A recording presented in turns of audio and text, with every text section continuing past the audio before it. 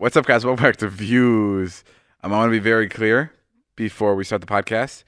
Jason and I are just coworkers. We are no longer an item.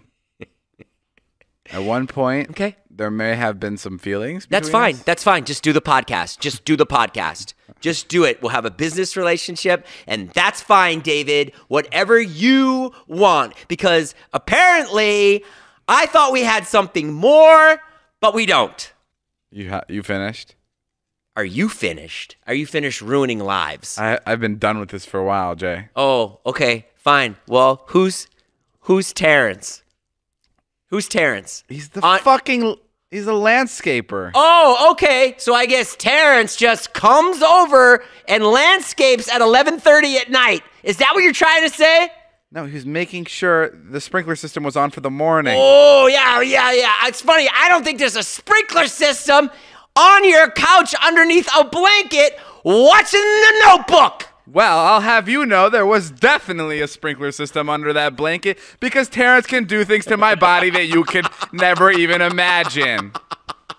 So at least something's getting wet around here. What's up, guys? Welcome back to Views, the podcast where once in a while Jason and I get along. May not be today, may not be tomorrow, but there is some light at the end of the tunnel. And I want to add to that and say that David is playing a mind game right now, which technically is not being nice. He's holding it over my head to see if he's going to be nice to me on this podcast.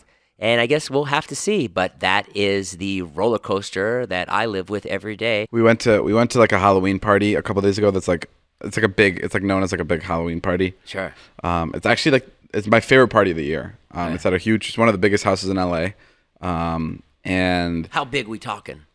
Like, how big is the house? Yeah. It's probably like a $30-40 million home. Ooh. It's huge. It's huge. And it has like a beautiful view.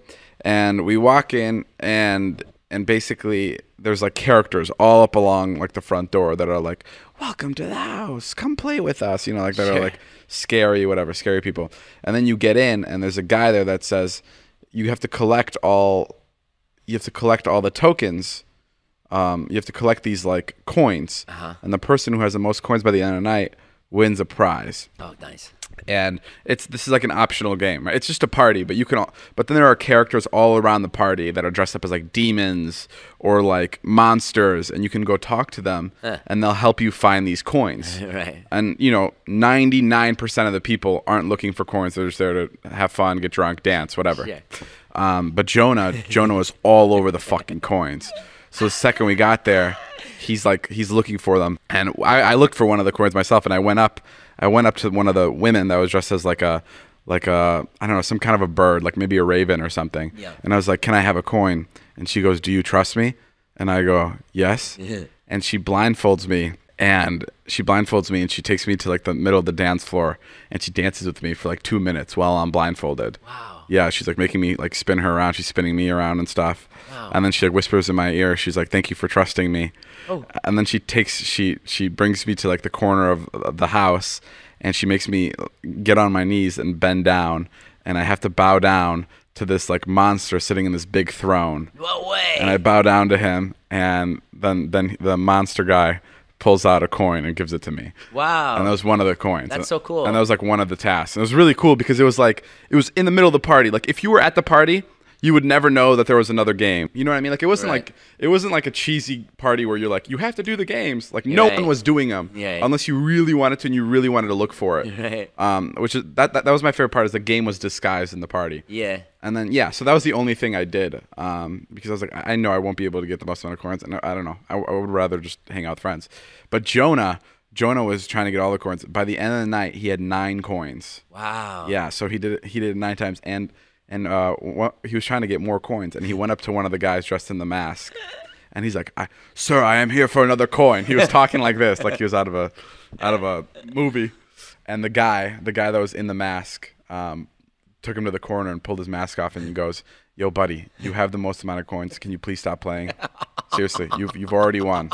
Isn't that crazy? Isn't that fucking crazy? So Jonah walked away with like it was like a rock that he won, like like one of those like spiritual rocks. Sure. But that's what he won. He was bummed out. He's like, I want a fucking rock. He literally spent 3.5 hours doing it, like just walking around the house looking for these people. It's a cool rock, but yeah, it was really funny. Oh, that's awesome. Who's the supermodel that's over there? That's my assistant Natalie. Yeah. Oh, Jesus, Natalie! I didn't know that was you. She's hard. She's hard. She's hard. What? She's hard. What? Hardly a supermodel. That's not what you're gonna say. You were gonna say it's hard to be around someone so attractive. That's I was gonna say she's hard to miss. Hard to miss. Oh, okay. Yeah. Natalie is in a Japanese robe with wet hair. She's now sitting down to do the podcast with us, or to yell at David. I'm not sure. What do you have? Something to say? One or the other. Oh yeah, I guess we can. I mean, we can talk a lot. About it. We went to go visit a porn star the other day. Her name is Emily Willis. She invited us on set. It was a girl-on-girl scene. Very nice girl. Very nice girl. Very business. Nat, what'd you think of it? Nat has like a really interesting perspective on it. Okay. Oh, I do. What did I think about it? Could talk a little louder. Says the guy who literally just You're whispers through literally whispering 2 years into of the mic. podcasts. You're literally under a blanket and 8 pillows. We're right thinking now. of hiring someone to double your voice. You and I, we went out looking for sound-alikes last week. We've been auditioning people. What'd you think of going to visit Emily? Natalie was like the most uncomfortable, I think. She was? She Not uncomfortable, but she was just like... She always looks like that. The person who wasn't the most into it. Like Carly and Aaron really wanted to see it, but Natalie was like, I don't know if I want to go see this. Yeah. Yeah. She wasn't really watching, yeah. What do I say? How did I feel about it? I don't know. You're saying the best perfectly. You're saying it give you a different perspective on that. Okay. Well, it's interesting because I went out and I was trying to like talk to my friends and like explain like what I had done during the day. Right. And explaining to somebody that you just watch 2 girls have sex is like not. Yes, I had the same experience. Go. It's not even easy to like. I don't know how to explain it to make it sound okay. As soon as it came out of my mouth, everyone was like, "What? Yeah. You fucking weirdo." Wait, what do you mean? Like I went out that night too with my friends. After the porn star? Yeah, and I was like, oh, I went to a porn today, and these 2 girls had sex, and they were like, What the what? fuck? It's just not something that you can just say to people. Oh, interesting. But in the moment, like as we were like, she came into the car, was totally cool. Like she's a very normal human, normal girl. She's what you would think that like a porn star would just be like, you know, walking around naked and just talking about sex and saying the most like, just everything sounds sexual that comes out of their mouth or whatever. Because they're naked. Yeah. But then like, she was completely normal and she brought us into the shoot and like made us feel totally comfortable. Like it was because it is her norm. So it's not weird for her to be surrounded by people just watching her naked. Right. And so throughout the whole thing, I was just like, oh yeah, this is like totally normal. And she was like doing her thing, getting like fucked by this other woman. And I left like feeling like, oh, okay, I had more of a respect for her profession because it was like, when you watch what she's doing, it's you can like tell it's like a job. It's not the way that the porn stars have sex is so much different than like actual sex. So I don't know. They're like having sex, but they're also definitely playing it up a little bit too. Right. Making it theatrical. Right. Yeah. Yeah. It's a performance. It's literally a performance. Like when people have sex with David, you know, they have to play it up a little bit. Pretend like they're enjoying it. Right. Exactly like that. No, but you were saying that it looked more like an art. Like watching the 2 girls have sex, and then I added, you're also watching 2 girls have sex, right? Like if you're watching a guy and a girl, right, it's gonna be a lot less beautiful and more like, oh whoa, this is pretty fucking intense. I see what you're saying. Like we were watching 2 girls hook up, and it was like, oh, this is like so pretty, because I feel like girls like are like beautiful, like the like their bodies. Yeah, like a girl's body is like it is like art, but then when you put a guy in there, it's like, fucking Christ, look at that dick. I'm like a man. Yeah, it's like hairy ass. It's just like gross. So like I feel like we had the cleanest the cleanest example of what like porn would be like. I compared it to like professional wrestling.